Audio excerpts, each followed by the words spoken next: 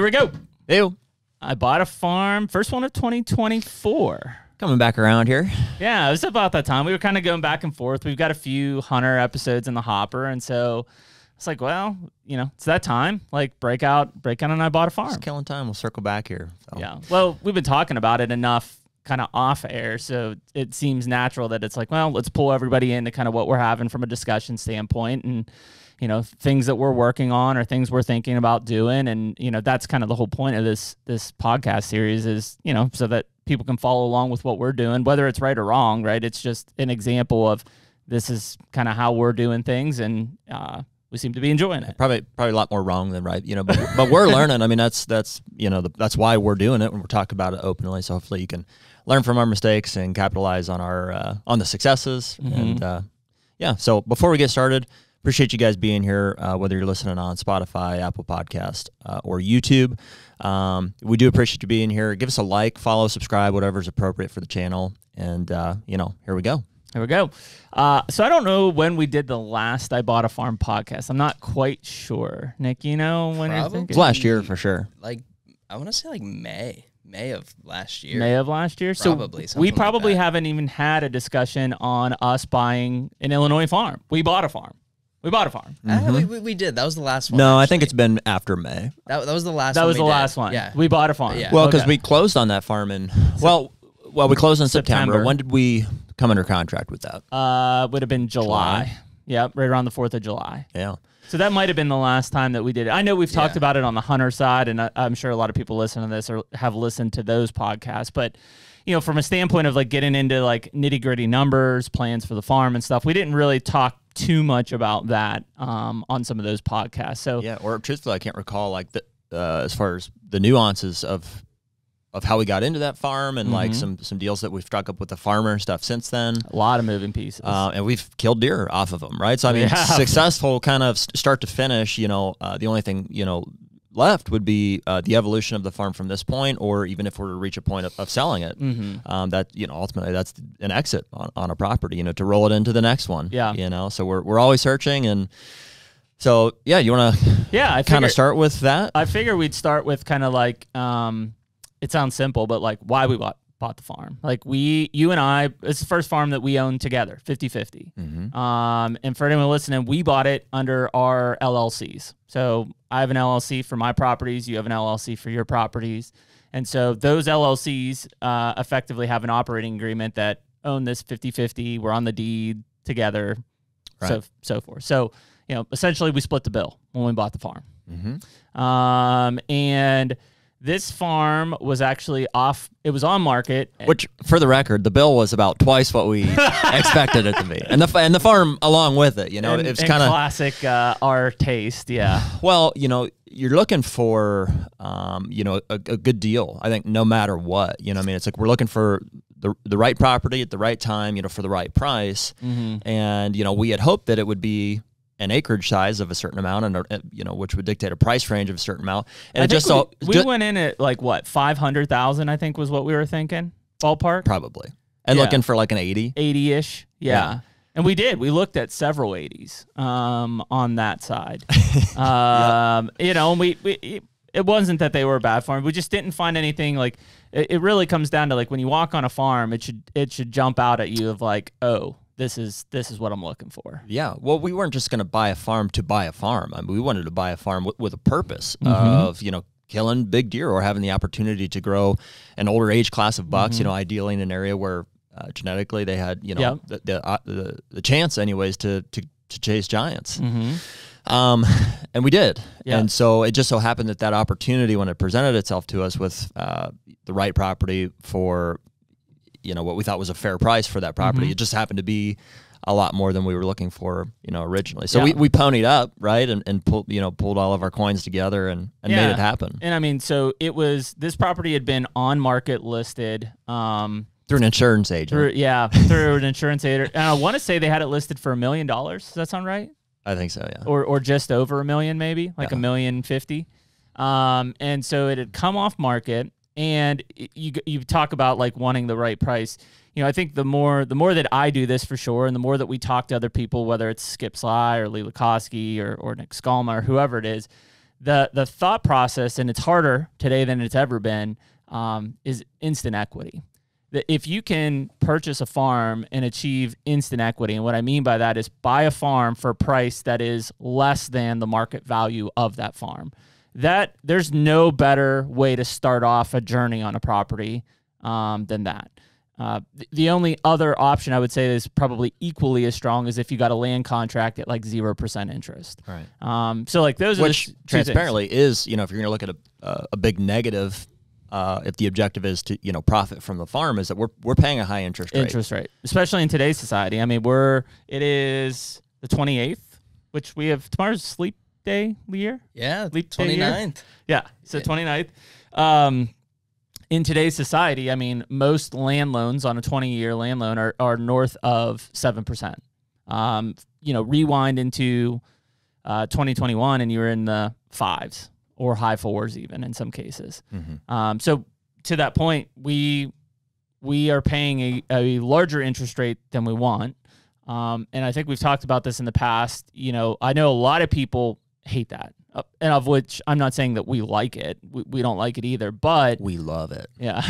The reality is that is a short-term situation likely, meaning at some point, whether it's in the next 12 months or 24 months, rates will change. And we negotiated what's called a rate lock in our deal, of which we basically have to pay, I think it's $500, and we will get the new rate locked to whatever that interest rate would be. So if rates drop into the 5% range, Jared and I essentially could pay our bank a $500 fee. They'll redo the paperwork and we'll lock in at 5%. Simple as that. Like we don't have to do a reclosing, which I have had to do in the past.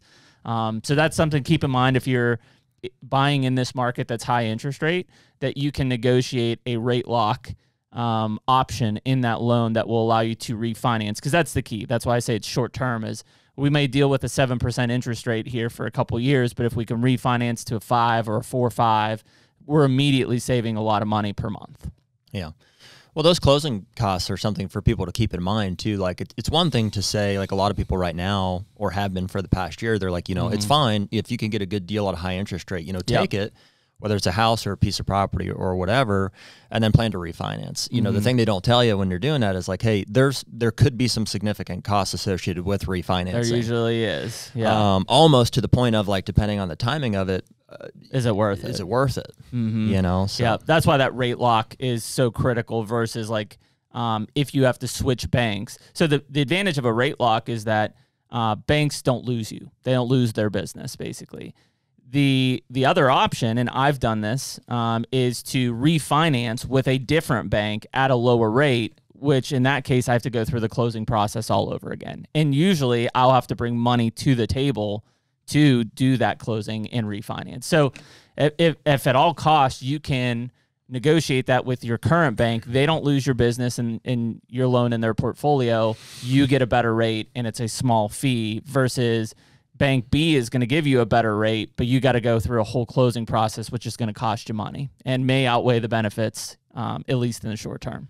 Yeah, and I mean, if you have multiple properties rolled in with like a portfolio lender, let's say, it could be to your disadvantage to take properties out of that, because that's reducing the equity that you have. That's your leverage. We talked about that. So I mentioned earlier, I talked at West Virginia University on Monday to the Energy and Land Management Group, and it was cool because we talked a lot about value of recreational land, and it's hard for even a group of West Virginia students to understand like what an Illinois or an Iowa or a Kansas is like, what that recreational value is truly contributing to the property. Where in our area, it's a lot of oil, gas, minerals, right? Or timber is the value. Recreation has a small factor in it, but not nearly as much as you do when you get out to the Midwest. And so, the contrast, I think, is what is the primary market driver, right? So, like in a lot of those Midwestern areas, like recreation is the primary market driver, unless it's tillable. For certainly tillable would be the other one, but.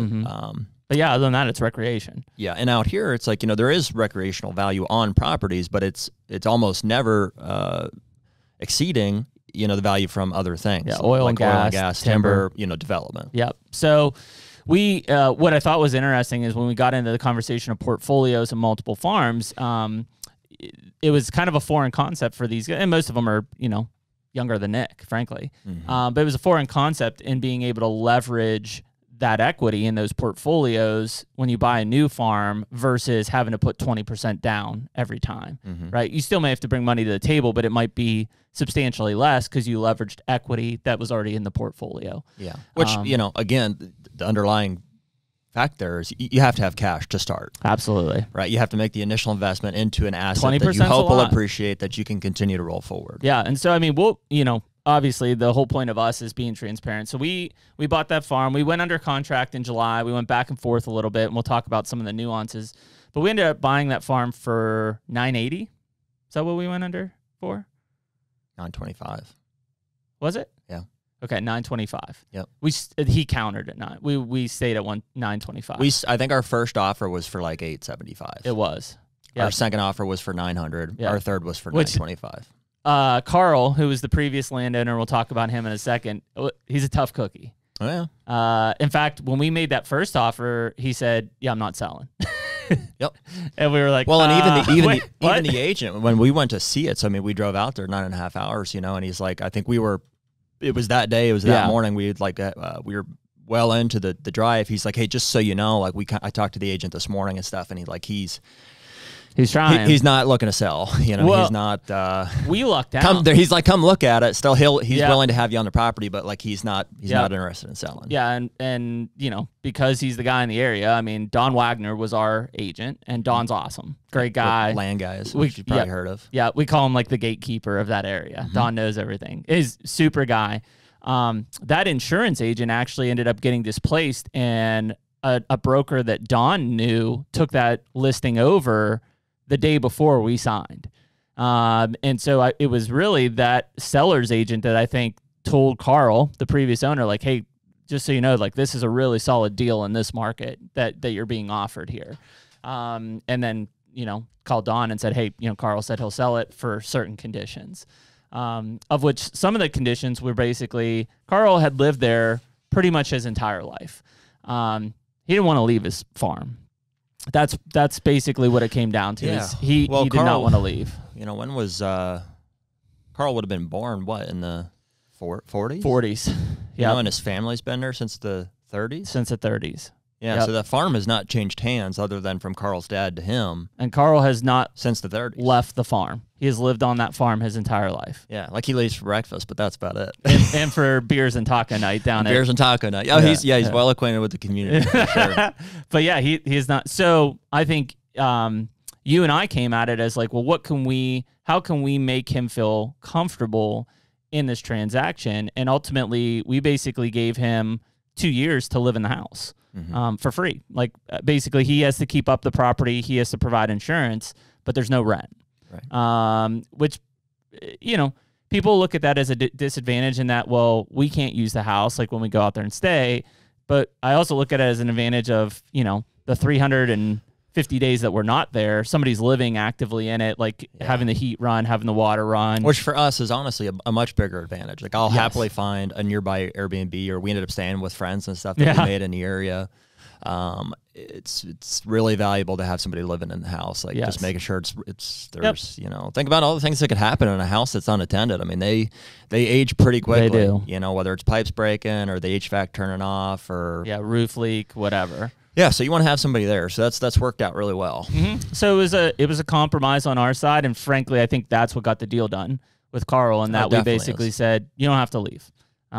You've got 2 years, and Carl's in his late 80s at this point.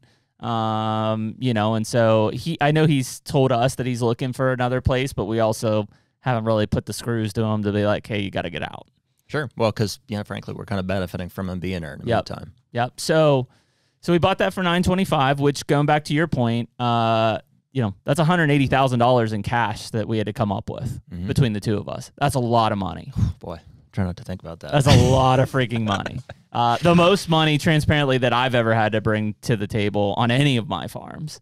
And it also was a hard... I think it was my first one. Yeah, it was also a hard pill to swallow in that, we had basically, if we gave certain values to the structures, which is there's a house and 2 pole barns, I think we ended up buying that for about $5,700 or $5,800 an acre, is what it equated out to. And that's substantial. That's double plus of any other farm I've ever bought. Well, so, we went into that with, some knowledge that just from a topo standpoint, looking at the map, looking at the area that it's in, and also, friends and surrounding it, Ben Rising owns some farms not far from there, and he was a part of connecting us with this farm and stuff too. So we knew what kind of, potential was there. So we were excited going into the farm. I mean, not like heart set on it type of a deal, but we were. Yeah, well, I mean, we were anticipating. There were plenty of pictures flying around that were like, world class bucks, which is what we were looking for. Yeah, and not only that, I mean, there was trail camera information from the property, and we were, and I don't think it was all of it. I think it was like. The guy that had hunted it previously was leasing it from Carl for a nominal fee, right? And he provided some imagery, which I'm sure it was. I'm sure it wasn't everything, but even the ones that were there and some of the deer that are on Carl's wall. I was gonna say the ones at Carl's house. It's like that's what we're looking for. There's a 190-inch like mainframe 8-point in that house. Yeah. There's a 3-year-old with double drops sheds that were probably 70s. Damn Probably close. Mid to high 60s at least. Yeah. Giant. So, I mean, the potential, and that's what we were looking for. Are we in an area that has potential to produce big bucks? And the other thing is this farm was income producing, which I think originally and probably just a spinoff of like me having just got into the timber game, I was looking at that aspect, but that timber market is foreign. Like how Illinois does timber market versus how I'm doing it in Ohio, completely foreign. But the fact that it was producing CRP income, substantial, almost $20,000 in CRP income was like, whoa, wait a minute. Like that's big. That's a huge advantage to this farm. Not only because of the cover from a hunting standpoint in an area that is very, very ag dominated, but we've got $20,000 a year coming in and in I mean, income. especially to offset, like, we talked about the high interest rates. It's like, that's obviously an expense, on top of your principal payments. And it's like, if you can offset that in some way, it's, that's huge. Think about this farm over 10 years will essentially produce for you $200,000, from CRP. Yeah. Awesome. Pretty sweet. Yeah. For doing nothing. And those are, those are term contracts, and I think they're set to expire in the next, 2 or 3 years. I think we have 3 and 4 on them. I think it's 2027 and 2028 or something. Yeah. So, it's a beautiful thing for, a hunter, somebody in our situation. It's like, man, that's CRP in its fullest form, which we didn't experience the first year because it got mowed. But it's a huge advantage to the wildlife, and it's, like you said, just producing you $20,000 a year. So this coming year, I'm hopeful that will really yield some serious results as far as the deer that we can carry. Cover, yeah. And on top of that, you can take up to 10% of each of those fields, contracts, whichever fields they're in, 10% of them, and put into like a wildlife food plot, which is awesome. Which we've kind of started the process on, So since we bought that farm, we closed in September. We had access to it prior to that. We have put 1, 2, 3, 4, 5 food plots onto it. 2 of which we cleared. We had a guy with a skid steer come in and we cleared 2 of them. Those are both standing clover plots. And even more recently here, so this will apply for this coming year, we negotiated with the farmer who this past year had only farmed about 6 acres, harvested it, paid us whatever that was. $2,000. Yeah, $2,000. 1,800. Turned that into, there was an old hay field that they'd been taking hay off of and kind stuff. of centrally located. About a 4-acre field. I mean, it's where you want standing grain. So that's what we worked out with them this year. They're gonna plant that to, I believe it'll be corn this year, and we'll have 4 acres of standing corn this year. For essentially, we gave them that 6 acres that they had been farming for free. Yep. And there's an additional $1,800 investment on our end that we'll take out of that CRP payment. Yep. And because you got to have it. You got to have huge. Standing grain, that's what's going to keep deer there from year to year, and the hunting opportunities that will create will be, huge. Well, and good relationships with the farmer to try to work things out and have a good conversation on that side. You mentioned the food plots we established, and people probably heard us on the hunt. Like we did a lot of spray seed in thick nastiness, spray and toss, and with marginal results. Some better than others. Our rye did really well. In fact, like we can see deer here in February coming out to some of those rye fields that are popping. but a lot of like our brassica plots and stuff were not great. Yeah, I mean, we had to make do with limited time, but also, I mean, we're seeing results from those just because none of the neighboring food plots farms that we know of have food plots on them. So anything, once those crops come off, even the littlest things, I see some of those alfalfa and clover fields that we've got planted have piles of deer in them. So they are looking for food that time of year, and if a guy were to, and our plan for this year probably will be to beef those up and really solidify the food that we're offering on that farm. I mean, it'll hold them. Yeah. So the big things that we looked at, and as we kind of got into the season, the first time we ever hunted it was right before Halloween. We had gone out. We had put cameras up when we came out and seeded. Fine. Gosh, found $20 in my pocket. How about that? How about that? That's something never did. Right? Yeah, I like that. And buying another farm. So we had gone out. We had set cameras up when we seeded and stuff, and we hadn't been back out. And so right before Halloween, we decided to do, I think, like a 3-day stretch hunt that we were going to do. And we, up until that point, it was kind of funny. So break down the landscape level. There are thousands and thousands of acres of ag fields around us. I mean, thousands. And basically the only cover is the corridors on the creeks, which is where our farm is. Yep. Last year, it was all in standing corn, all the ag around us, basically, minus a few small soybean plots. Well, small relative to the area. They're like 80-acre bean fields. Yeah, but relative to how much corn was up. Compared to thousands of acres of corn. Yeah. And so I would say most of September, we had 1 or 2 mature bucks probably on camera. Yep. Floppy was one of the first that showed up. Yep. And then I can't even remember what other one it was. We had another mature buck probably show up. It wasn't until we got into about that first to second week of October that all of a sudden new bucks started to pop up. And keep in mind that up until we got out there even for Halloween, most of the corn was still standing. They had not taken it off. And so why I say that is that established thousands of acres of cover essentially around us, which was a kind of a disadvantage to our farm because in the event of like we'll have this year where it's all beans, we're the limited cover in that scenario. So, some of these bucks probably were laying in the middle of a 250 acre cornfield, and for most of October, they didn't have to move because the corn was still standing. Yep. Whereas if that's beans, they're going to have to find that more permanent cover, which is where our farm is going to really succeed at. So that was, and we didn't know, right? We didn't really know what to expect, but we started to see more bucks show up in October as some of that corn started to come down. And I want to say it was right before we went out there that we had 7 or 8 mature bucks on camera. Oh yeah. I mean, they started piling in starting like mid-October. Yep. And so like immediately it's like, okay, what do we do? And we had a 4-year-old that was probably in the mid-60s. We had a 3-year-old that was probably 50s. But then we had a bunch of 5-year-olds that were 120 to 140 or older in terms of 5 older. Yeah, well, I'm trying to remember, too. I mean, we had several 4-year-olds show up that were like, one was in the, I'm going to say high 50s, pushing 60 range. There's 2 of them, actually. Yep. And there was a third... what do we call him? Mick Jagger. Yeah, Mick Jagger. Mid to high 40s type. So solid bucks. Bucks that were like, hey, maybe we want to give him another year or 2. We're still figuring out. Yeah, we don't know what's going to show up. There are bucks. Floppy being an example that we can see clearly are like 6, 7, 8 years old or older. We don't know with no history, but like the age class is there. So I mean, our objective kind of at that point became. Taking out some of those older age class, lower scoring bucks, which we're happy to shoot. Yeah, we felt great about not that. Like we get that opportunity every day to make room for some of those up and coming 3 and 4-year-olds. Yeah, and so that was, I think, when we set out before Halloween, we had probably 4, maybe 5 bucks on our list that were like, if these deer come by, we're gonna kill them. Yeah.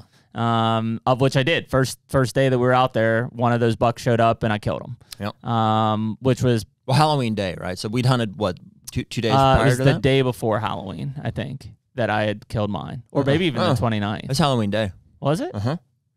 For sure. No, because we did the podcast. I've been around Halloween before, day. but... I think it was the day before. I think it was 30th. Because I thought we did the live from Illinois on Halloween night. Nick? We did do Halloween night pod. So I think I killed him the day before. Okay, you could be right. I think so. But you hunted the 31st and you hunted the 1st after I was effectively tagged out, which while Jared's looking at, explain a couple things. One of the other reasons we bought in Illinois is that you're right. As a landowner, as a non-resident landowner, Jared and I can each shoot a buck with the normal non-resident archery tag, and then we can shoot another buck with either a firearm tag or a non-resident landowner archery tag. The downfall of that is this past year when we bought the farm, we missed that timeline opportunity. You're right. It was the 30th. So we missed that timeline opportunity. So we had one non-resident archery tag each, and then essentially we could buy a firearm tag after that if we wanted to kill a second buck. In future years, we will actually have 2 non-resident archery tags that we can use. One that's a landowner tag and one that's the normal state tag. So just for people listening of like, well, what are the other advantages of why you bought in Illinois is we can kill 2 bucks with a bow potentially. Yep. Over the counter. Yep, over the counter. And since both you and I... And I think you can only use that gun tag during the gun season. Correct, only during the gun season. So it's pretty limiting, but that's the advantage of that landowner tag is you can use... bow or gun. Yeah. Throughout the entire season, you can shoot 2 bucks. Yeah, as long as it's no more than 2. And because you and I both have businesses that are on there 50-50, we both have the ability to get that tag. Yep. So there are some nuances to that if you want to look into it of, how many people can be on the property, how many, stakeholders essentially to get tags. But for this purpose, it's just Jared and I, so we're both valid for it.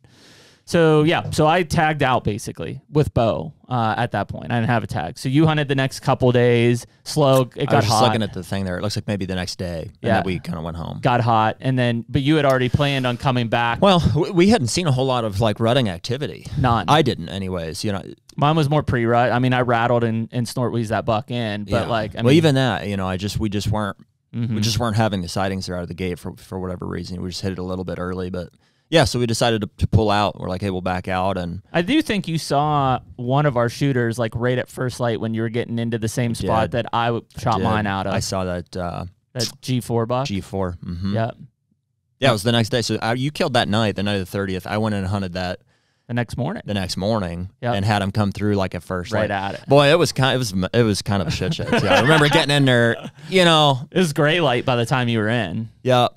And truthfully, I don't know, like, had I been in there 10 minutes earlier, if I could have shot him, because it was still really dark. It was a tough access, too. I mean, I went in the evening before and did a hanging hunt with the lone wolf. Dude, you could kill, and I'm telling you, whether it's us or somebody in the future, you can kill a buck out of that stand every single year. We call it the pinch of pinches. The pinch of pinch. And you hung the lone wolf custom gear, I think. Yeah. The night that you hung, and it was... you were hanging and hunting, so it's like I was scrambling a bit. You're scrambling a bit, late, and yeah, and not a lot of time. I bumped a buck actually right on the creek bed on the other side of me, and so then I was like, "Shit, I got to get up in the tree." So not a lot of time for trimming limbs and stuff like that. So you went higher, didn't you? I hunted. Yeah, well, I hunted your stand. Yeah, you left it in there that following morning, but eventually I did go back. So, kind of as the story goes here, we backed out, and I ended up going back. About a week later. Right before Kansas. On the way to Kansas, because we were catching the weather front. I was like, got to be there, right? So went out, and part of that first day that I got there, I didn't actually hunt the first afternoon that I could have. I hung one set on a standing grain field that we had there for a deer we call Crazy Horse. Oh, Crazy Horse, yeah. Crazy Horse. He had just shown up. That was an ancient deer, still alive. Yep, still alive. And I also went over and hung a new muddy. At the pinch of pinch. At the pinch of pinch. And so I've got in fact, now we've got muddies in 1, 2, 3, 4. Yeah, 4. I've got 4 permanent stands hung that, I feel confidently are in really good spots. Yeah. In fact, one of them I killed out of that trip. Yep. So I hung that afternoon. The following morning I hunted the pinch of pinch. Yep. I want to say, and I can't recall. I think it was a pretty slow hunt. I remember Mick called me. We're talking bows and stuff like that. And then that afternoon, this is cool tie-in, I guess, with the farmer. I was driving in. I was going to hunt a spot that we call. What do we call that interior plot there? Honey hole. The honey hole. And you ran into the farmers. Ran into the farmer, yeah, and so confirmed. It's funny. One of our farmers is a young, really pretty girl, and when we were out there, hot farmer. We call her hot farmer lady. And so I'd never never met her in person. It was just the first time we were out there. It was in July. We passed the tractor. I was like, that's pretty like a girl driving that combine there or whatever. Or the plant giant John Deere, and we're like, what? And so, yeah, it was confirmed. So her and her dad, she's actually taken over, the farming business from her dad, but they farm that as well as a bunch of other acreage between there and their house. And had a really great conversation with them. Just kind of got an understanding of like the relationship that they had with Carl. Introduced ourselves as the new owners and stuff, and also use that opportunity to express our intention of like, hey, we want this to be worth your while to be out here, but if we can work something out, we really would benefit from some standing grain on the farm, you know, or just food sources in any capacity. If you're willing to help us out, like you're here, we're not, let's work together. And I feel like that went really well, so I was excited about that. And it was one of those afternoons where, high pressure Bluebird Day. Yeah, you were a little good late vibes, good interaction. That. Yeah, that put me a little bit late, but I ultimately went into the honey hole and killed that night, and it was because I had Crazy Horse on the camera, like right up above you, like 5 minutes after you were in that tree stand. Yeah.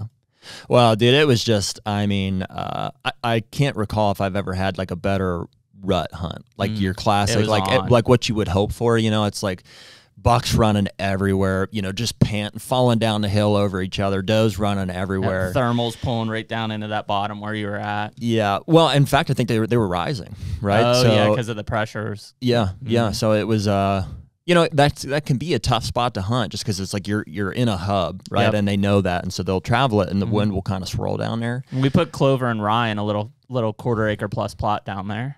But that night, the wind was perfect from a like a prevailing wind standpoint. It was coming in the direction that we needed it to for access and stuff, but also the thermals were rising and pulling it right up out of that bottom. So I was like pretty rock solid. And I mean, yeah, start to finish, I had, saw Crazy Horse that night. Yep. I had a really nice up and coming 2-year-old that's still alive, which, dude, a West Central Illinois 2-year-old, I mean, that deer's probably beefy. All over 130. Yep. Yeah, and I mean, walked right down in front of me 15 yards. He was still holding as of a couple days ago. Yeah.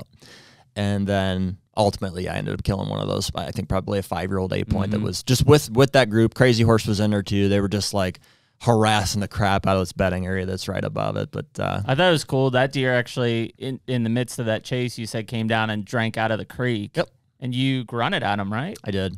Yeah. And then he came over, worked a scrape, and dead. And then just came in 20 yards and I'm textbook, like almost 2.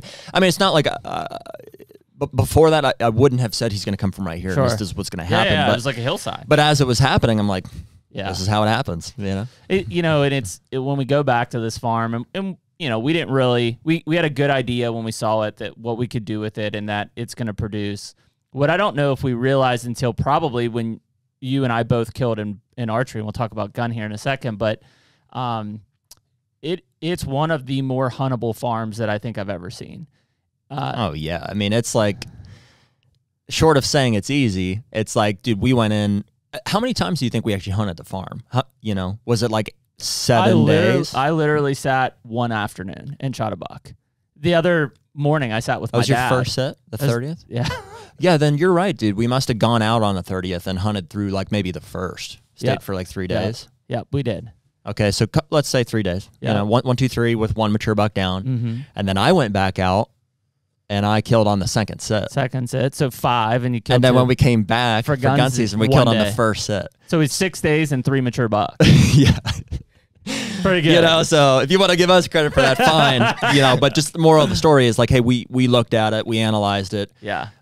We made some minor adjustments, but ultimately we've had a very high rate of success. And in a stance where that farm was not nearly at the potential that it should have been. I mean, definitely. Almost 60 acres of that farm was cut CRP, like mowed CRP. Well, and it's you'll hear guys like Eberhardt's famous for saying that like Midwestern deer are easy to hunt and stuff, and that's not necessarily the case, but when it comes to breaking down a farm and looking at it, it's like, dude, there's only so many places they can be. That's it. That's the big one. So if you can have a strategic access and hunt it on the right weather conditions, so you're not tipping them off with being in there all the time, like you're gonna kill them. If they're there, and you know, did. they're there. Yeah, So and that's that. I think that's it. Is like there's only so many places these deer are going to bed. They're using. I mean, and it was by chance. You know, we put whatever 7 or 8 cameras out, and like we could pattern those deer from camera to camera. Like we knew the loops that they were basically making. yeah, yes. Yeah, I mean, dude, in hindsight, like not to pat ourselves on the back too much, like we figured it out very quickly. You know, it's just one of those farms, I think, or, you know, we applied knowledge from farms that we hunt out here. It's just like, man, it's fairly textbook. There is one spot on this farm that like, and we knew the second that we walked to it, I was like, that's every deer that comes through this part of the county is going to hit that scrape. Yep. And sure enough, they do. It's right on the county of that corning of that standing grain field that we just negotiated. Yeah. You could run one camera. Well, you know, I'd say between there and a pinch, like you could run 2 cameras and you would get inventory of every single buck that's on that farm throughout the year. Yeah. Which is extremely valuable for like an out-of-stater. It's like, man, we can't really afford to be moving cameras around all the time and like from different places. It's also it's a non-mineral, non-bait state, so there's nothing influencing that movement. You know, scrapes are your best bet. Yeah. And pinch points and stuff like that. So that's it's fun from that aspect. It's like you can very quickly inventory the deer that are using that farm. We ended up having, I think it was 14 or 15 bucks over 3 years old. And I think it was 8 that were probably 5 and older. Yeah.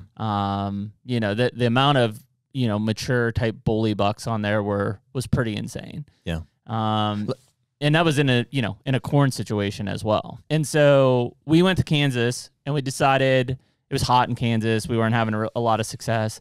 So we decided to take the dads to Illinois Thursday night, because Friday was the opening day of gun season in Illinois. And it was on the way home. It was on the way home. Yeah. And so we go back, we go there, and I mean, probably one of the most perfect weather days. We hit a front, you know, coincidentally, and freaking bucks running everywhere. Yeah. You know, we saw basically every buck that we were looking for, we saw. And you ended up shooting Floppy, which had been one of our probably the number 1 target buck we had. Yep. Down at Pinches. Yep. And so it quickly was like, yeah. So it was opening morning basically, and it's like, okay, pull out now. My first buck with a gun. First buck with a gun, which is crazy. Shot one of his tines off, we're pretty sure. Yeah. Which was kind of, I don't know how that happened. Knocked him silly on the first shot, killed him on the second. And Carl came down and recovered the buck, which is kind of cool with you.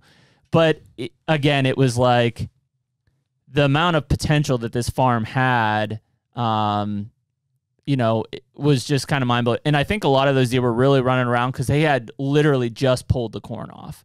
And I think a lot of those deer were kind of displaced of like, you know, where are they bedding, where they are. Floppy wasn't, and Crazy Horse wasn't, but some of these other bucks. That high 50s 4-year-old. Well, I mean, dude, it's the rut. You know what I mean? It's like, you know, a lot of guys think, you know, even still, they think the rut is like that first 2 weeks in November. It's like in the Midwest, I said, it certainly is correlated with weather events. Yeah. You know, as far as what you're going to see from daylight activity. And I remember this past year, we were following a lot of like on Instagram or TikTok. Higgins was giving his daily updates, which I appreciate because Higgins, you know, he's not far from us here in Illinois. And so it was interesting to kind of compare. And I mean, dude, it peaked on, I mean, for us, and you see a lot of other guys, the 9th this past year was the first real rutting activity that we saw. Coincided with a big front. Definitely. That's what it was. Yeah, I got him up. And so I killed on the 9th in the honey hole with the bow. And then I don't know what the weather was necessarily while we were in Kansas, but I assume similar, warm. And warm. Kind of warmed up a bit and slowed down. And then again, that opening day of gun season, it was just like, you know. It's like 20 degrees. High pressure. Exactly what you want. And, you know, they were running everywhere. Not because of gun season or pressure or anything like that. They were full on rutting. In fact, I snort wheezed Floppy in. That's what brought him in. Yep. So, you know, what we kind of were able to narrow down is like we started to dissect this farm pretty quickly into it. We have one really big section of bedding, which also coincidentally has some really good black walnut in it. That's right at the pinch of pinch. Of timber. Yep. Yeah. Yep. And then we've got basically corridors of timber throughout the rest of the property, which is why it hunts so well, is these deer are just hugging the corridors. Well, I mean, truthfully, and it's important, I think, to specify that it's timber because it's like, dude, there's a lot of bedding on this farm. A lot. you know, the CRP didn't get used as much this past year because it had been cut and it was pretty short. But all of the edges, I mean, this farm just has not been gone on like in forever. You know what I mean? It's like Carl hunted like in his early years, you know, but that's long gone. Yeah. There's a guy that had been leasing it, you know, from Minnesota or wherever he's from, Wisconsin. That, you know, same deal, was out there, you know, maybe a few times, you know, a couple weekends or a week at most per, you know, during the peak hunting season. And now us, it's like in total, we've been on the farm like, I don't know, 10 days. 10 days, yeah. You know? So it doesn't get gone on. There is no pressure there. And a lot of the, because it's not been actively farmed, you know, the CRP stuff, everything that's surrounding is just like, is overgrown. Yep. And so there's a lot of bedding on this farm. And there, good access too. We have access on the entire western side, which allows us to get to our southern border and our northern border for access. Yep. And then we also have access through a deeded right-of-way on the eastern side. Yep. That allows us, that's how we access the pinch of pinches. And so, yeah, I mean, from an access standpoint, we have that. We've got cover. Our food was lacking transparently this year just because of the way that we established it in the first year. But like that's probably the easiest thing to fix because the soils are so high quality out there. So yeah, you know, that was kind of our season. And frankly, we haven't been back since then. And so, you know, we know this year, obviously, all of that corn is now going to be beans, which is going to change the dynamic of that farm because there won't be that much cover out there. Like summer's one thing, but as we especially get into that fall, you know, they can't lay in giant cornfields. They don't exist. It's just beans. And so I would assume our farm ends up holding a lot more deer during the early season this year as opposed to last year when we didn't see them really filter in until mid-October. Yeah. But it's kind of an unknown for us too because we don't traditionally hunt, you know, that significant of ag country. I mean, there's ag around like my Ohio farm and stuff like that, but this is insane. And it does influence, you know, mainly how we can access farms and stuff like that. But it's hard to see a significant difference from year to year as far as where deer are. So this will be a first for us in terms of, you know, and we obviously have a lot of contacts in the Midwest in these types of areas that are like, I mean, it can be night and day. Yeah. You know, just based on the crop rotation. So we don't know what this year will hold. I mean, based on what we can look back on, you know, historical data and just talking to people, it does seem like on bean years, this farm will have a lot more deer on it. And bigger deer. And it can't hurt that we're going to have the CRP standing this year as well as food the standing food, as well as the negotiated grain that we're going to have standing past anything else. So it's kind of, yeah, it's teeing up for like a really, really good year for this farm. Yeah. So I think that's where the curveball comes in because we bought this farm for two reasons. One was for exactly what we did last year. Awesome hunting experience, great success. Farm is amazing. But from an investment side, we also bought it because we got it off market. We knew that it was in probably one of the highest quality soil areas in the United States. I mean, our CRP payments are over $300 an acre. Yeah.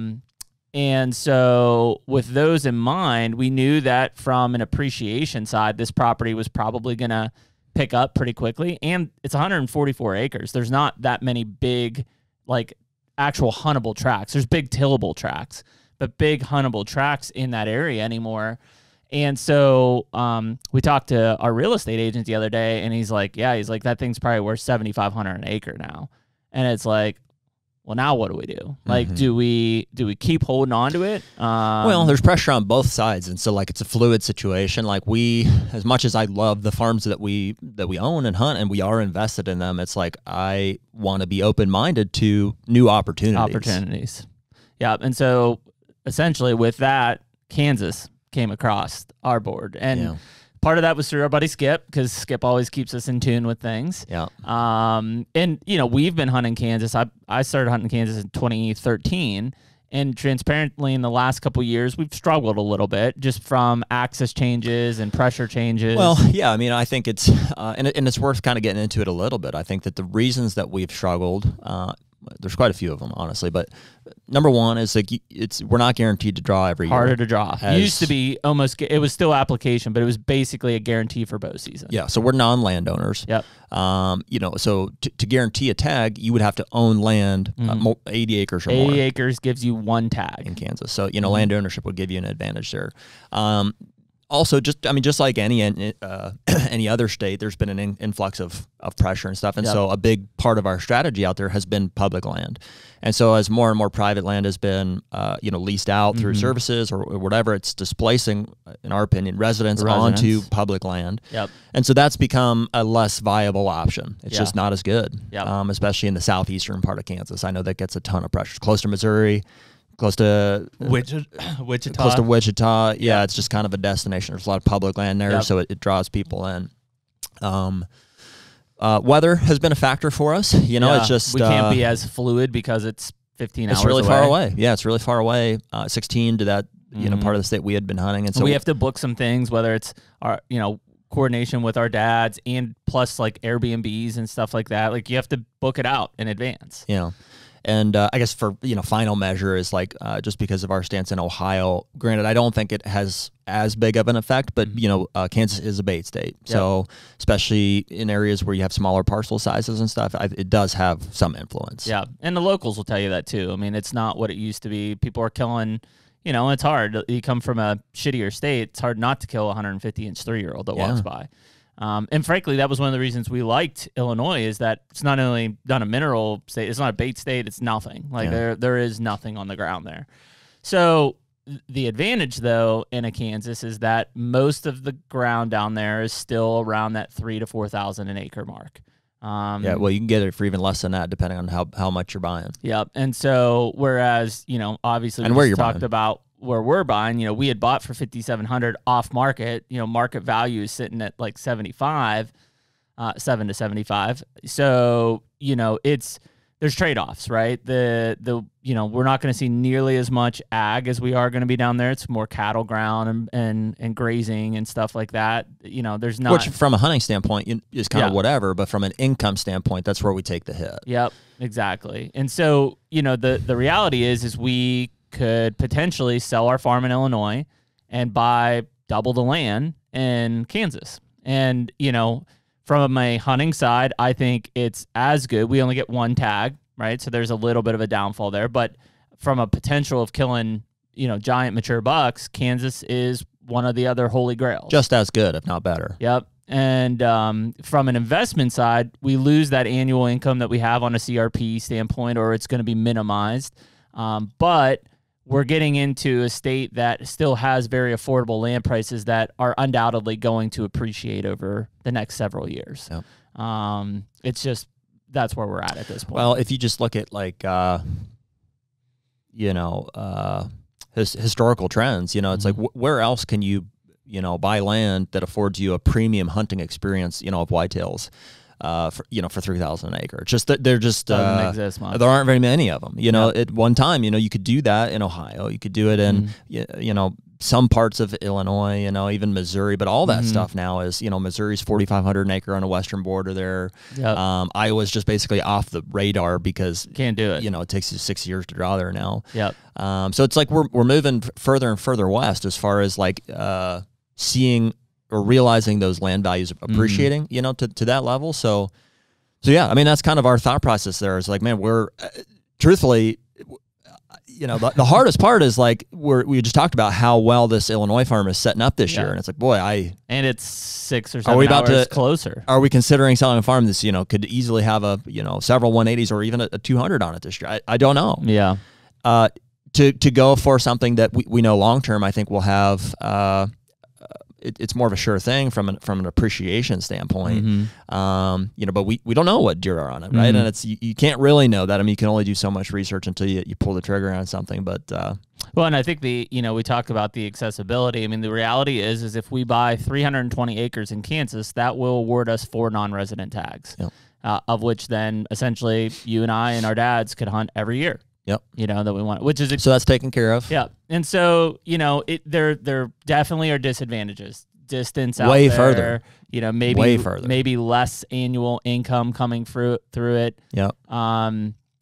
maybe call it a wash on the deer hunting side. Like potential for big bucks both places is awesome. Illinois maybe gets a little bit more because we could have 2 bow tags.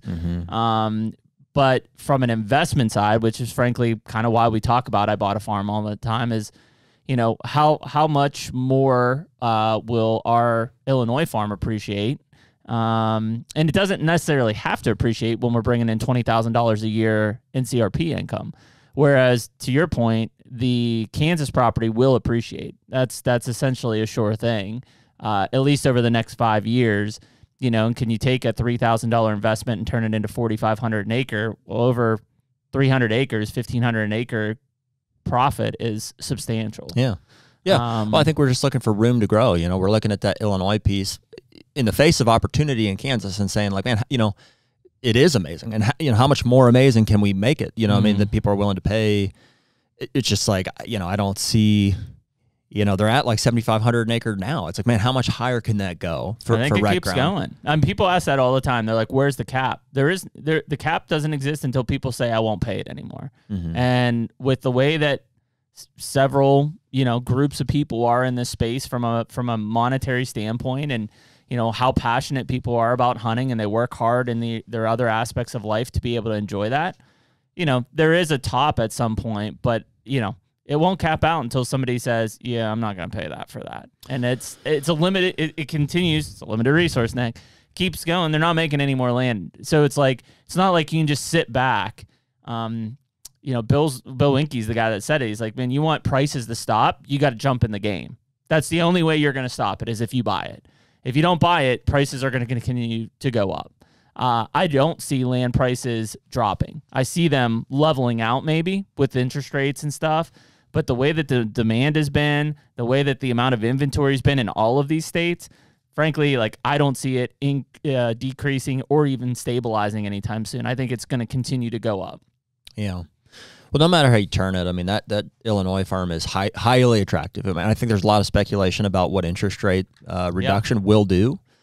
You know, a lot of people will say, you know, hey, interest rates come down, there's going to be like a buying frenzy.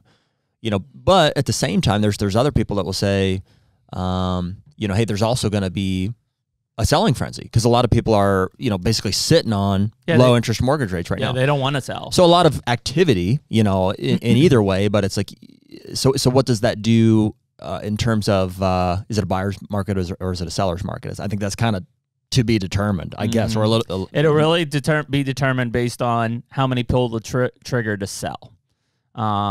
Because if people, to our point, we talked about this with multiple farms, my Ohio farm, it's like I could sell that farm today and I probably could get a premium for it because there's not much on the market. In that same breath, there's not much on the market. So what am I going to buy if I sell? So that becomes, I think, the hurdle for a lot of people, is even if somebody wants to sell, they're going to be looking likely at something else, unless it's a cash out at this point. And there's not much. That is the struggle, is finding a good farm. Well, that was the big discussion we had offline, is like, I've seen farms come up. First of all, they're ridiculously priced. Second of all, they're not good, in my opinion. Like, maybe they have good deer on them, but the layout, the opportunity, what you can actually do with that farm, is it bringing in any money? No. The answer is no across the board. So, you know, you made the crack, and it's no knock to them, but like a lot of these residential agents that are selling land will say like amazing hunting opportunities, you know, and it's like, well, yeah, and why? That's we see a lot of that here, just because there's so many agents and brokers and so little recreational ground. I mean, it's like, it's really overboard. But even in, you know, that part of Illinois, you know, anywhere, you know, land agents essentially is like, it's just, you expect to see it now. It's like every single listing, whether it's like a 10 out of 10 or a 2 out of 10, it's gonna say premium hunting experience on it, because they know that the market for that is like off the charts. That's what they're leaning on. There is no other market there. That's what they're leaning on. Yeah, and it just almost like nullifies it. It's like, you know, you can look at the same properties that have been sitting on land watch for, you know, 6 months, and it just premium hunting and this and that, and it's just like, the reality is, I think to find a good piece, like, you really need to dig in. Well, I mean, that's why we looked at, I don't know, 4 farms on that first trip before we came back out for this one, you know, and none of them were great, but none of them were bad either. It just wasn't like nothing jumped off the page And they sold. to us. They've all sold. They've all sold. Yep. This one we bought, frankly, the only reason we got it is because we stayed on it and it was off market. And Rising was the guy who connected us with Don. Don connected us with this off market listing. Yep. And so, you know, people who were looking to buy, even with the same budget we had, may have not even known about this farm because it wasn't on market at that point. I'm sure they didn't. Well, So- we were pressed to. I mean, that was a big part of it. We're like, hey, we gotta go. can't let this go to market. Right. Yeah, because We'll it was lose it. It We'll was lose going to it. go to market. So, you know, those are the things that I think when you look across the board of like, you know, the value, the downfall of selling even to make a return on your investment, which obviously we stand to do here, is that you give up the ability for several things to earn money on an annual side with CRP, but we've got to 1031 that thing into something else, or all the profit that we make on it will basically get washed to taxes basically at the end of the day, Right. which we don't want. So, you know, in order to sell it, we then have to buy something. And honestly, in that part of Illinois, there isn't anything. I mean, at least not right now. I mean, I look all the time and nothing else is coming up. And if it does come up, it's as much or more than what we would likely sell our farm for. So that's what essentially brought down to, okay, what are the other meccas that we would go to? Iowa. Well, we can only hunt there, you know, once every 5 or 6 years. By the way, flying there tonight. Flying there tonight. Yeah. Yep. Not to buy land, but Yeah. to walk some stuff. Walk some stuff and go to the Deer Classic. Or 2, Kansas, of which because of the landowner rule, we could hunt every year. And we could buy a lot of property there because of the price per acre. That becomes very attractive. Well, it is one of the last, and I know, you know, we just talked about it, our struggles in the southeastern part of the state. I mean, there are pockets where it's ruined. You know, it's like, it's not worth a damn. No. But there are pockets that are, you know, largely untouched, you know, primarily, you know, you get into these large ranch properties that are thousands of acres. It's, you know, it's just the nature of the land is such that, you know, and the parcel size is such that you just, you know, even the hunting pressure that is there, it just can't, it hasn't had the drastic impact on age structure that it has in other parts of the state, where, you know, parcels continue to get split up, more and more, you know, pressure gets applied, regulation gets loosened, you know, That's what it comes down technology to. gets on top of that. It's like, yeah, nationwide, we're in like an over accessibility. Yeah. Over under accessibility of property, but over accessibility of resources to kill the deer that are there. So, you know, we find ourselves looking for situations where deer still have the opportunity to get old, even though we're dealing with things, you know, still like like bait and baiting. and let's not go all the way whatever. down this road, but like, you know, as we're talking to Tom McFarland's the, you know, whitetail agent in the territory that we're looking at, you know, other guys from the area, I've openly said, like, you know, hey, here's how I feel about baiting in Ohio, where I have a lot of experience about it. It's a negative for us.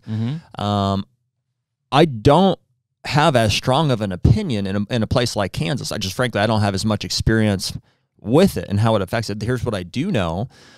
You know, the parcel sizes are much bigger. Yeah. And I do think that, you know, a corn pile on every 1, 3, and 5 acre tract that borders you know, a couple 100 acre property or something will have a drastic impact.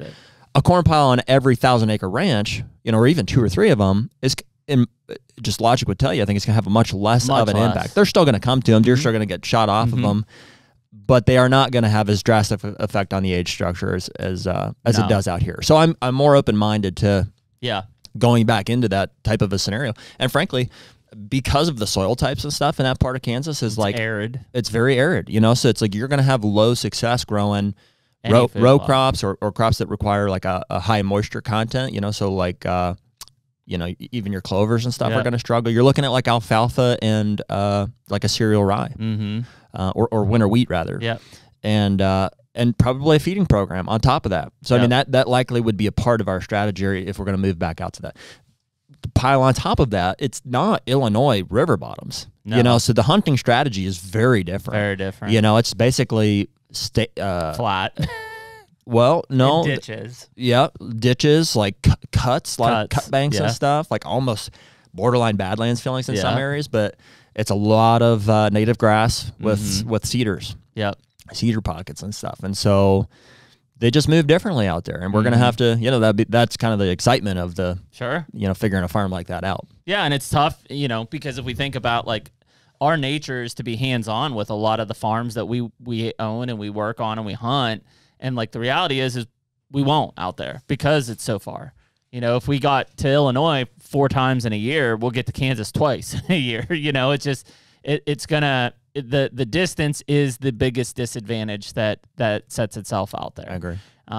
Everything else we can work with. So yeah, it becomes, well, there's two. It's distance and loss of income. Yep. Those are the two big hurdles. Yeah. And so, when you start to put through, like, you're really looking at 2 obstacles that you're overcoming, but the 2 advantages could be, can you find something potentially slightly below market value, which gives you instant equity, and then that it's going to appreciate significantly in the next 4 to 5 years. Mm-hmm.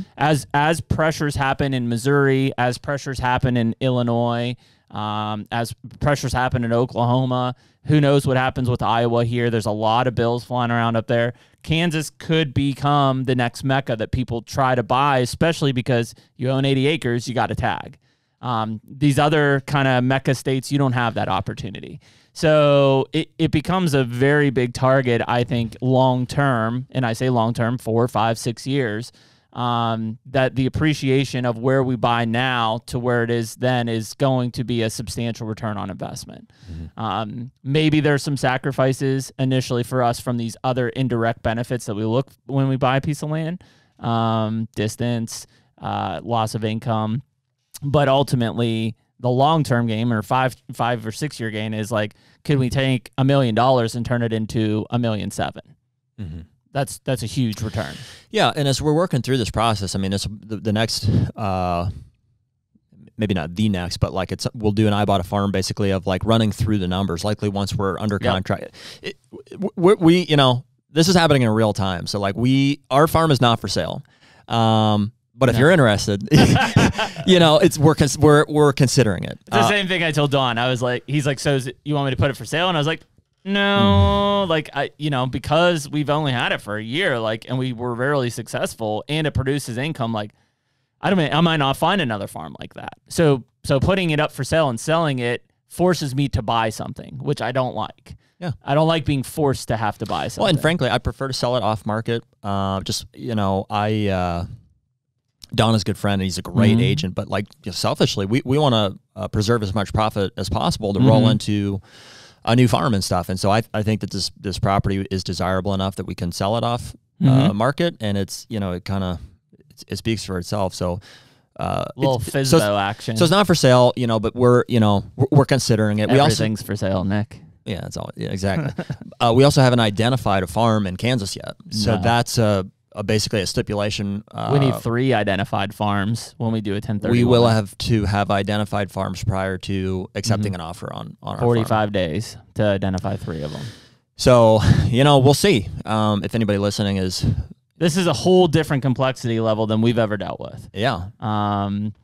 Frankly, we had Madison, who did my timber, to go out and look at that timber. And there's substantial black walnut. Like, we could cut some black walnut off there and make money now. But if somebody would buy it and hold on to it for 7 or 8 years, like, they're going to cut some substantial black walnut off of that property, right, from an income source. What did he think? Did he say there was like 30,000 that could come off right today? now? And that would be even in a select, like, he wouldn't clear cut it, right, but that would thicken up some of those timber patches that are primary bedding right now, which obviously is our end goal anyways. So, I mean, talk about meat on the bone on this Illinois farm. It's like, and I'm not just trying to sell it. It's like, first and foremost, I'm looking forward to that for us, this coming year or for years to come. But if we happen to sell it, I think we can feel really good about giving somebody a farm that they'll be able to benefit from and profit from down the road too. Yeah, no, it's tough. The hard part is like, and I can't tell you how many times I've had the conversation in the last 3 months is like, yeah, I'd sell that farm, but I don't know what I'd buy. And that's the hurdle. Yeah, well, that also is what's keeping us from taking it to market. Is we're like, dude, we had so much trouble finding this one to begin with. Like, it required so much effort that it's like we're gonna have to do that again. And hopefully we've made some context between between now and then that I'm confident that we will be able to find something there. I mean, it's like I've seen quite a Sure. few that would be of interest, and we've got some guys looking for us and stuff. But you know, And does that mean we want to do it this year? Do we want to see how the beans play out this year and hunt it? I don't know. well, I would love to have both, right? Like if we were just made of money, yeah, I wouldn't sell this farm. I'd buy another one. But obviously, financially, that can't happen. We need to kind of keep rolling it into what makes sense. And like if we lose money at the end of the day, my wife is not going to have that. So and also we wouldn't do it, right? There's other ways to gain access to hunting ground. We hunt Kansas as many times as we can, and without this big upfront investment and stuff. But so we do that in the hopes of turning a profit off it someday when or for it being a good investment in that sense.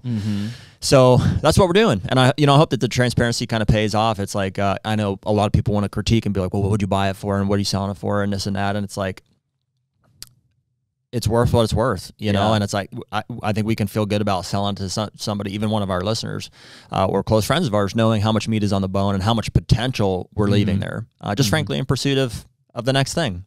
And if not, we'll be there this year, enjoying all of that for ourselves. Yeah. So it's a good situation to be in. It is. For us. Yeah. I mean, selling is the hardest. Like I've bought a bunch of farms. I haven't sold any yet. Yeah. So that's a new flip on my end for sure. It's hard to. Well, I guess Don kind of caught us off guard because I was just floating it out there of like, hey, we were thinking about Kansas. Like, I don't know, like what do you think we could sell it? And he was like, yeah, no problem for whatever 700 to 7,500 an acre. And I'm like, oh, whoa.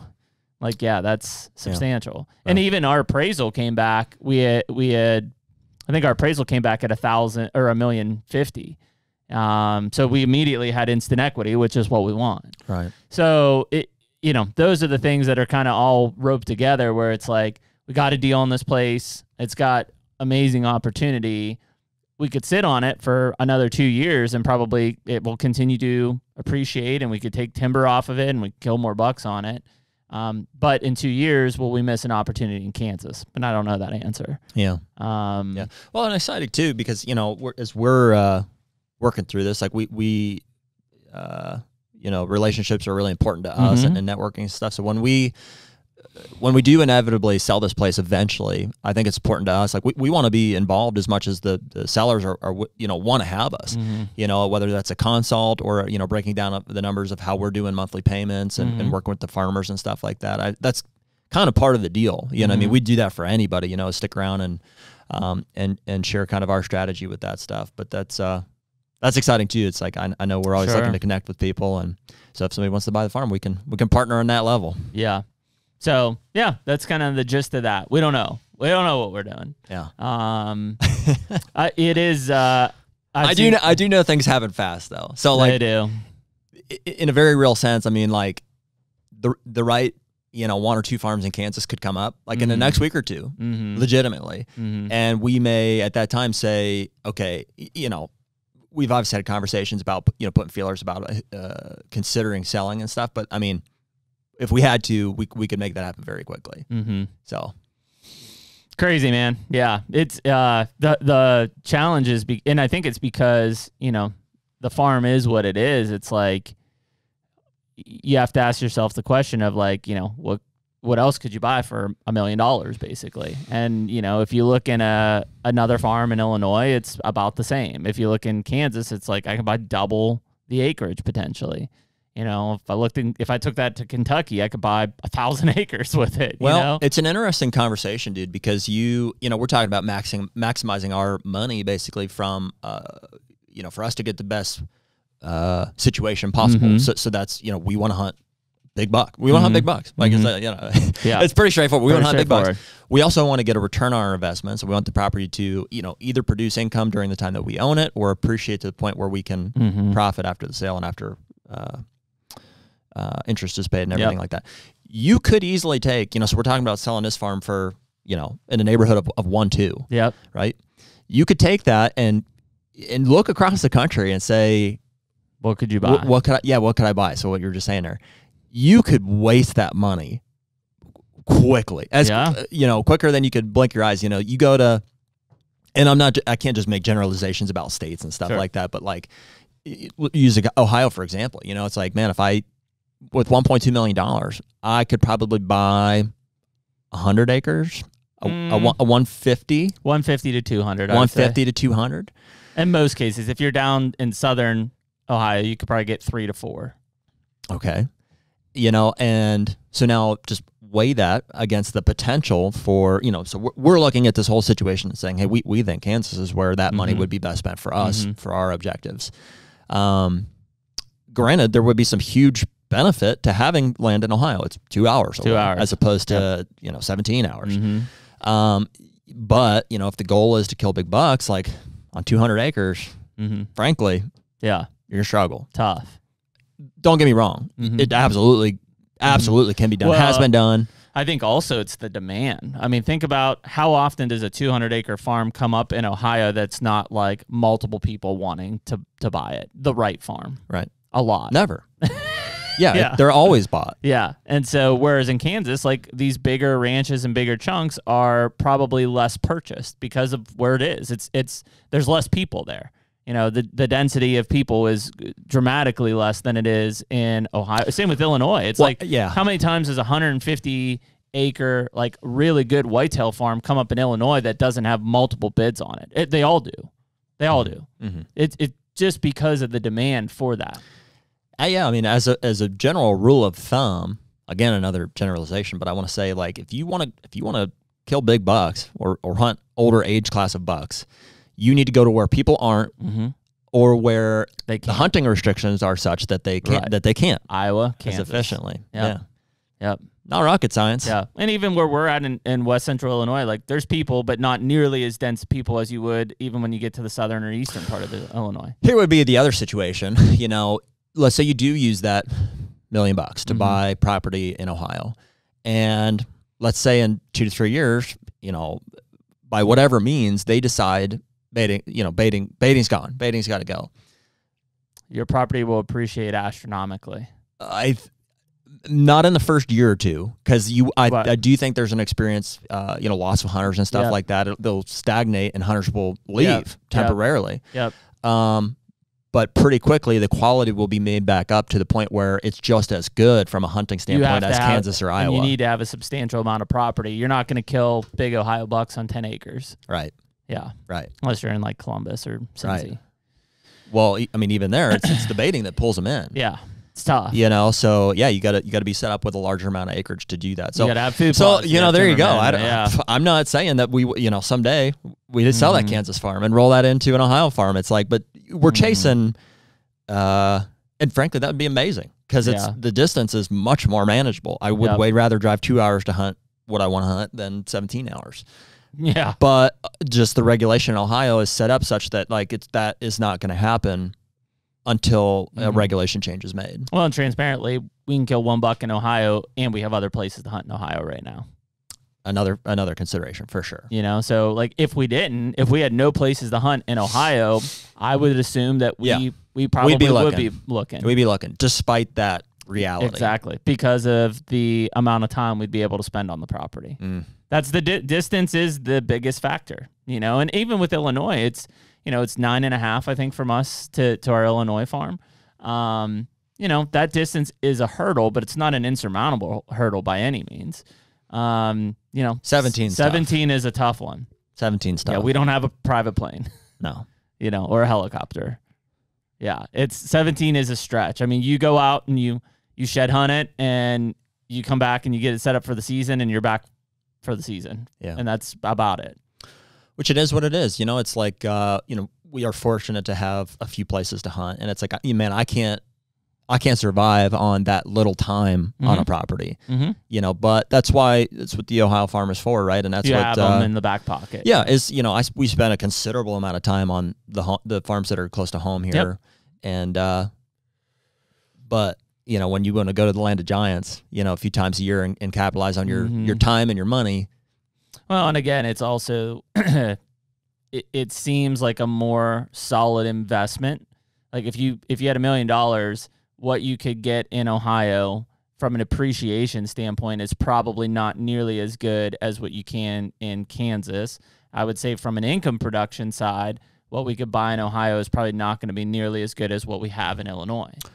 A predicted income. Yeah. I mean, nobody could have seen the oil and gas boom coming, like in eastern central Ohio. Yep. And it's made, a lot of people like a ridiculous amount of millionaires. Yep. And it's just farm ground. Yep. Right. So that's a hard one. You never know, what's kind of coming down the pipe and what's out there. I mean, I would have said that when I bought my Ohio place, I didn't know there was that much timber on it that I could take off. Well, yeah. So those are different though, because like you could have. I could have. You could have. And maybe you could make an argument that somebody could have seen this oil and gas boom come. And I'm sure some people did, and they bought land. Yeah, some people knew. Yeah, and Pelosi and stuff. But you can't make investment decisions on the exception. Yeah, right. That's why we look at appreciation and or whatever the current annual production is of revenue. Yeah. Well, and frankly, deer hunting is not a sure thing either. I mean, nothing is, timber could get a blight. Deer could get CWD and get wiped out. And, all these different resources that like are, major contributing factors, the primary market drivers, like those resources could go away. They are affected by outside sources. And so that's an important consideration for us as we're looking at making a large investment like this. Is like, man, how do we make it a safe investment too? Well, yeah, and the CWD thing. I mean, it's worth on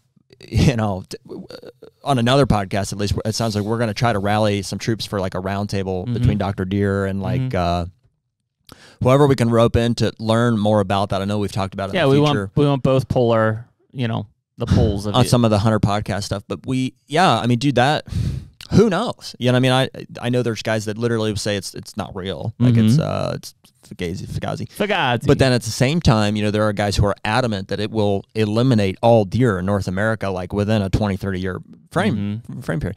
And that obviously is like not something that I think we can prove right now, but it is maybe something we consider when you're buying recreational properties. Like, I mean, that would certainly hurt the value, right? When you talk about how these things are linked, and this was kind of the discussion I had with these guys in West Virginia the other day, is like, when you talk about recreational values, that is not as stable as something like tillable value for crop production. Like, they need that land to produce crops, period. Well, and dude, even tillable, I mean, maybe we're getting a little bit off the rails here, but I'm fine with it. You look at like the, societal movements towards investment in like tillable lands. And food. Yeah. Food sources, like, and how farming is done and stuff. I mean, it's like, 10 years ago, whatever, we would have said like, well, the staple of American food is farming, right? And domesticated animals and stuff like that. It almost seems like there's a push, especially from, I don't know who necessarily. I guess I would say like more on the Democratic, on the left side of things is, or maybe not even that. I don't know. Maybe it's like from a world economy standpoint, looking at centralized currencies and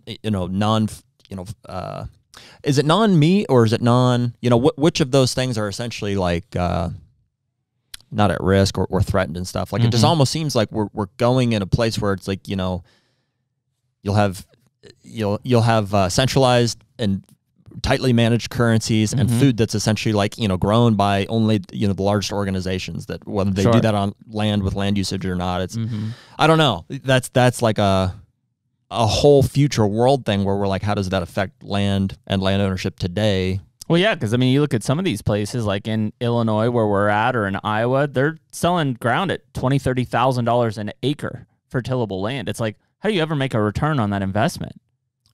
Yeah. Well, with the current returns. So that's what I'm saying is there's something happening there. It's like in I don't know, maybe we have a farmer on to break down the math and stuff, but like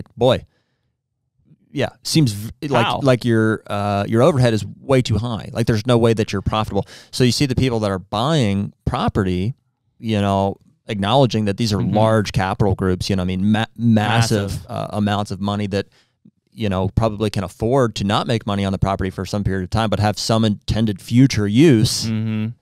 Yeah. that we don't know what it is. Yeah. That's where you get down the hole of like the BlackRock groups and all that. What is that?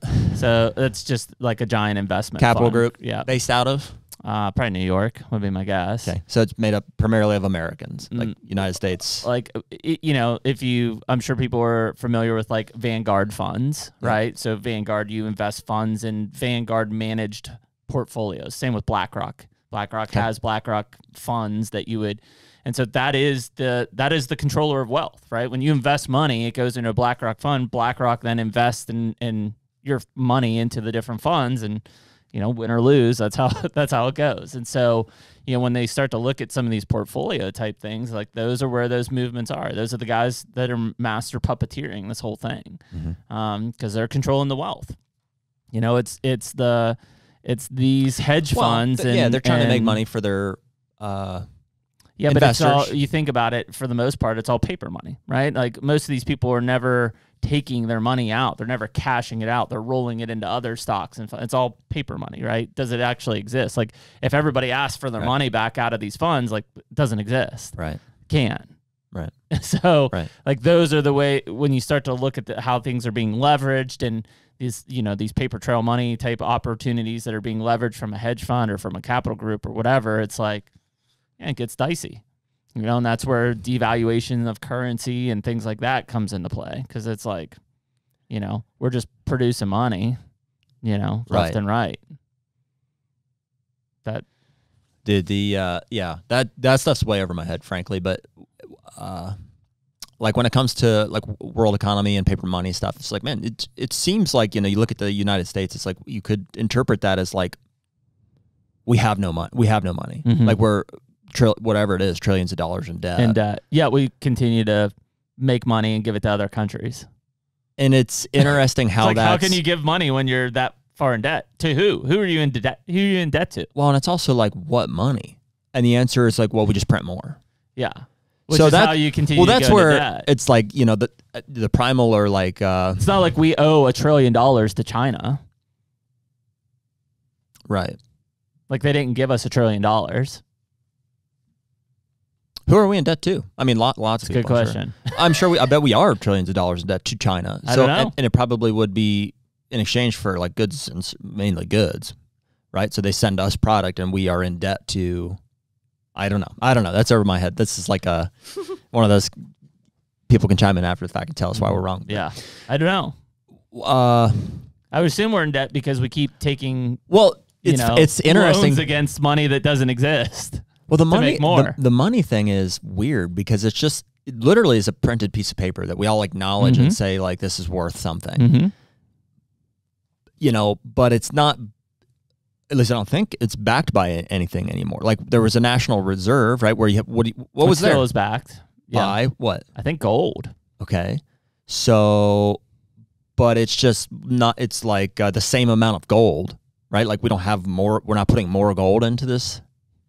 You know what I'm saying? Yeah, I don't know either. Yeah, I don't know. This is the fun part of the conversation. And this in Fort Knox. So that's what I'm saying. It's like it's all like, seemingly made up. It is. It's the Treasury. Treasury, yeah. So to back it up though, it's kind of like, so what hard assets do you have? Yeah. I guess personally, and like as a country, I guess is kind of the level we're talking at now. And who can you fight? Yeah. Right? It comes down at the end of the day. It's like, well, I'll beat you up. Like that's Well, I mean that's where like and I'm not picking on them by any means because I'm obviously like our country in debt. But like when you hear people talk about like I'm debt free or whatever, and I own a vehicle and I own a small house, and it's like that's awesome. You're debt free. You don't have any mortgages. Like you're not paying anything.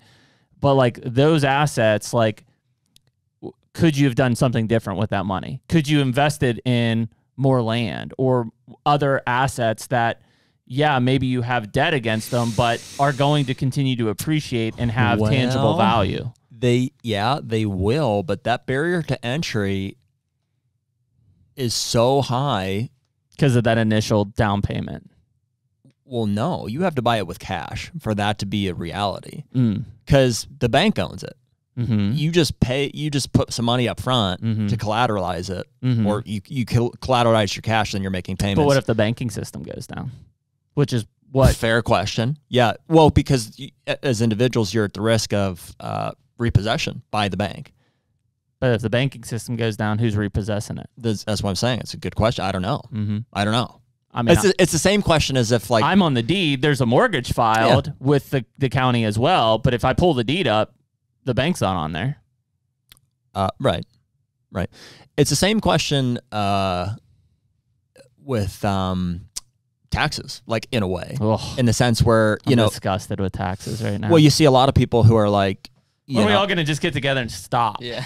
Exactly. Well, that's what a lot, like, people will say, so some people are like, hey, I'm going to stop funding the institution. This is the first time I'm really considering it, but it's almost like, just like, it doesn't seem like that can work because they're the ones that print and control it with the National Treasury. Like, it seems like they could just be like, well, that's where the whole electronic banking thing gets dicey because it's like, can they just seize my bank account? Like, if I have the money to pay them and I just choose not to pay them, can they just seize my bank account? Absolutely, they can. Yeah. I would say they can do that now. Yeah. Essentially. They come in with a... Well, and it's not like, go down further the rabbit hole. It's not like the bank has your money. Like, if I have $100,000 in the bank and I show up today and say, hey, I want my $100,000, they don't have it. It takes 3 to 4 days to get that money into the bank in order to give it to me. Sure. Where'd it go? Yeah. Unbelievably complex. Got lent out to other people, of which they make interest on. This is a big spark. In fact, I had a good discussion with somebody the other day. We've talked about, you and I are at the same banking system. And they asked me, they're like, well, how much money are you making on your checking accounts and stuff? I was like, none. I was like, I think they charge me to have my money in their damn bank. And they're like, that's bullshit. Call them up. Tell them you want the best interest rate they can give you on their money, because they're using your money to lend out to other people that they're making, substantial interest rates now, of which essentially I could demand to have 4% interest on my money. Yeah, well, or I'm going to change banks. You can do it through your bank, or I just keep very little cash in the bank. I put it in money markets. I keep operating funds, in the bank, and then I'll move any additional cash that I have either into a money market if I need it liquid, or the stock market, or to hard assets like land. Yep. Yeah, it's a big question that people don't realize and don't ask. And the reality is if you have $50,000 in your bank account, that money's been lent out to other people, of which the bank is making money on, and you're not. Yeah, and frankly, you're losing money by having it in there because the banks, the country's printing more of it every day. Inflation is like, it's stealing from the American people. When they print money, it makes your money less valuable. Yeah, so I was in the grocery store the other day. A bag of apples was $9.50. Wow. For a bag of apples? What? Dude, it's crazy. It's nuts. $9.50? It's dude, me and my girlfriend split groceries every week. $150 a week. Oh my God. And we go to Aldi and we eat like birds. I mean, look at me. Yeah, I know. Sure. Jeez, dude. It's nuts. It's really crazy. And those are the things between inflation and all that. That's another driver. People, are like bitching about land prices. It's like, dude, they're going to keep going up. Well, as everything else costs more, so will that. It's just, that is inflation. It can't happen forever. I mean, something's got to break. Like, because it's on both ends. Like, your dollar is worth less the more of it that they print, and things are also more expensive. So it's like just the distance is greater and greater. Yeah. To a point where, you see a lot of people are struggle busing right now. Yeah. Bad. Yeah. Yeah. Yeah. Cost of living is insane. There was an article I read. 50% of people that are under the age of 30 still live at home. Wow. 50%. Wow. That's crazy. In America. Holy cow. Mom, where's the meatloaf? Wow, that's nuts. That's a crazy high number. Probably because they can't afford it. I mean, that's it. Rental costs are outrageous, and obviously barrier to entry to buy a home is even crazier right now. So it's just. If you didn't do it before COVID, it's damn near impossible. It is wild. I mean, it's just like we were talking with Dan, on anecdotal stuff. It's like, this is just in our lifetime. Like, I assume there's been times where it was, talking about the Great Depression and stuff like that. Or, I mean, when interest rates, even 2008, I mean, I was like 10 when that happened, crashed, 15. In the 80s, interest rates for a house were 15 to 16%. Yeah. But the cost of a house at that point was $30,000. Yeah. Right? Yeah. Not 200. Boy. Crazy. The real estate market is crazy right now. Like in two ways. Like, you know, one, it's so pent up because of like all the stuff we're talking about with interest rates so high, and land and home values also at like an all-time high. It's just like there's very little movement. I think 2023 saw the fewest transactions in real estate that we've seen since I don't know, sometime in the 90s or 80s. It's been a long time since transaction numbers were that low. Mm-hmm. And that's because, like, again, if you're going to sell, you're going to get a mortgage that's likely substantially higher than you have now. What are you going to buy? Because there's no inventory. It's a stalemate at this point. Yeah, but so at some point, it's like, man, where do we? It sounds like they're they're not going to change interest rates at the March meeting. They're likely going to change them at the July meeting. Yep, I think is what it is. June meeting. I don't know. June or July meeting, whenever they have that next one. That would be the next time that we could see an interest rate change. But you're talking about, what, maybe half a point? So, I mean, you're going to go from 7% to low 6s. Mm-hmm. You know, it'll be 2025 before you see 5s, likely. Yep. You know, and we may never in our lifetime see 3s again. Mm-hmm. Hard to say. Which it is what it is. I mean, the interest rate is, you know, it's expensive to borrow money, but like the inflation thing is. Yeah, when everything else costs more, all your expenses on that property are increased as well. Yeah. It's not good. Mm-mm. It's not good. Makes land ownership a tough thing. It's not for everybody. And that's, I would say, you know, wrap it up with this is like, land ownership is not for everyone. There's a big barrier to entry. It is expensive. And as secure as we try to make this sound and encourage you guys to get involved if you're interested in it, it's risky. There's always a risk to it. You could outpunt your coverage and be in a bind on a mortgage payment or something, or have to do a fire sale because you lose your job. Like, there are a lot of risky aspects to land ownership that are not for everybody. But if you can feel secure in a lot of the places that you are right now and be able to afford that down payment and be able to cash flow the mortgage, the reality is it's probably one of the more stable investments, I believe, at least over the next 5 to 10 years. Past that, who knows? But at least over the next 5 to 10 years, that thing is going to appreciate. You can improve it. You could monetize from it, from timber or oil and gas or CRP or crops, whatever. The reality is like it's an awesome investment that could yield major returns, and it's a tangible investment, which to me is, it's hard to put a price on any of us being here tomorrow. I can walk out on that farm and enjoy it today. I can't do that with a piece of stock paper. Which is probably increasingly important as the world is burning around us. You know, have a piece of land to plant your boots on and enjoy it in the meantime. Something else, man. So, yeah, I mean, that's, you know, are there better investments out there? Absolutely. Is there in terms of rate of return? Rate of return. Is there a better investment to where you can actually enjoy life? And probably not from a stability standpoint. I sure wouldn't put it in timeshares and stuff like that. Right. You know, I think the land is that stable train that's just kind of going, and jump on board. Yeah, well, and you know, we're not investing experts by any means. Like, this is not financial advice, but like for us, you know, it's our lifestyle. Well, we basically have paper investments, you know, as just kind of we're diversified as a baseline. We own land in our homes. You own more land than I do, but you know, you've been at it for more than I have. And you know, thirdly, like if you're looking for places to invest money, like our own businesses has been, you know, in terms of like rate of return, that's what we've turned to. So we're like, hey, we've done a lot of that. Money either gets invested into stocks, it gets used to buy land, or it gets invested into businesses that we're actively working in on a day-to-day basis. And I'll end you with this, is that the businesses that we work in on a day-to-day basis and the land that we own, I can put my 2 hands on it and I can will that into doing things and becoming better and becoming more valuable. I cannot do that with stocks. And that's not saying that I won't invest in stocks, because I do. I have a diversified portfolio. But there's nothing that burns me up more than some CEO shit in the bed and me losing money. And it doesn't matter how hard I work or what I say, I can't change anything. Well, I'll say this for it, though. You know, in a lot of cases, it's growing and you don't have to do anything. Sure. you know, and that's nice too, because it could also be crashing and you're not doing anything. It can, definitely. We're going to. We're almost at 40,000 on the market as of today. I don't know where we're at, but we were at like 39 something. Yeah. It's like 19,000 higher than right before COVID.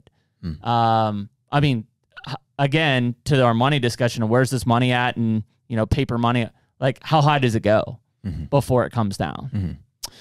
Yeah, well, there's an element too of like, I know we're gonna wrap up on this. We really do.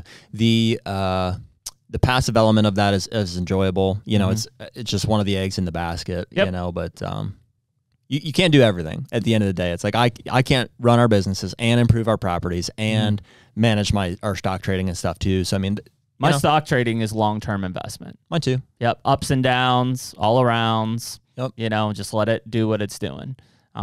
Whereas like our businesses and land can be short-term focus, opportunities at least. Cool. So I'm good with that. Let's wrap it up. So if you're interested, you want to talk to us about the farm, I guess it's not for sale, but it could be for sale. We don't really have like a call to action on that yet. I mean, I guess if you got a Kansas property, want to get a hold of us like on the website or something like that, or you have a Kansas property you would consider selling, reach out to us on the website or Instagram DM and stuff. And that's the best way. Yeah. Until the next one, we bought a farm. We bought a farm. If you enjoyed listening to this episode of the I Bought a Farm podcast, make sure you check it out every other Thursday night on Apple Podcasts, Spotify, Google Podcasts, YouTube, and any other place that you might find your favorite podcast.